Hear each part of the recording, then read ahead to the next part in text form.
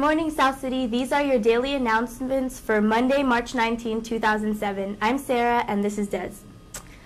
High school exit exam. All 10th graders and any 11th and 12th grade students who have not yet passed both parts of the California high school exit exam will take the test on Tuesday, March 20th and Wednesday, March 21st. Testing rooms are posted on campus.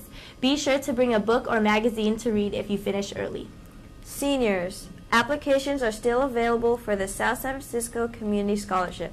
Pick one up in the counseling office. The deadline is March 30th. All senior girl athletes with a 3.0 or higher are eligible for the Rhonda Walker Memorial Scholarship. See Mr. Demitch for more information. Do you need money to pay for college or vocational school? Scholarships are a great way to try to receive money. There are many types of scholarships in the new list. Examples: Italian students, Chamber of Commerce, Lions Club, journalism, Filipino descent, female students, Hispanic, Asian, and many more. See Miss Bella to get help. Help support your South City cheerleaders. Eat at Red Robin on Wednesday, the 21st, and part of the proceeds will help send them to nationals. Please see one of the cheerleaders for a flyer. Attention all students, this week is Multicultural Week. Come to the quad today at lunch to watch the Indian Club perform. See you there. Attention all students, in celebration of Multicultural Week, there will be a contest between third period classes. The class to get the highest score for these trivia questions will receive free lunch on Friday, March 23rd in B8. The rules are: do not use the internet. The only sources available to you are the items in your own classroom.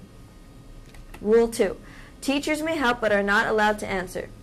Rule 3. Answers are due the day it was assigned by 4th period to Mr. Gandaria himself, not his mailbox, so get it in fast as possible. The question for today is: what are the 12 Chinese zodiac signs? Community Service Club meeting tomorrow at lunch in room E5. There will be an Earth Club meeting at lunch in room D25. We will work on our recycling program and plan Earth Day activities. This is an important meeting. Today's word of the day is equivalent, a noun, and the definition is something that has the same value, purpose, job, etc. as something else. For example, the word has no equivalent in English. Now please stand for the pledge.